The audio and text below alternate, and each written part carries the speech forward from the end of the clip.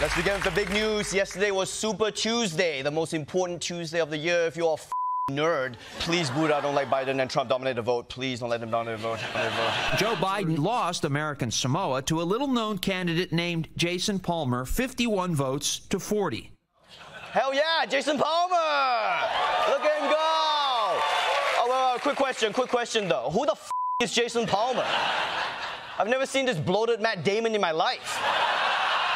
Palmer's biography holds him up as a political outsider. He called himself an education and tech entrepreneur. How could he be so popular in American Samoa when no one knows him here in the mainland?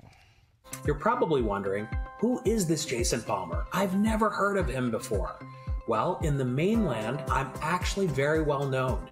Wow, I actually respect that. This dude is going down there like, hey, I'm the most famous man in America. You guys don't have the internet, right?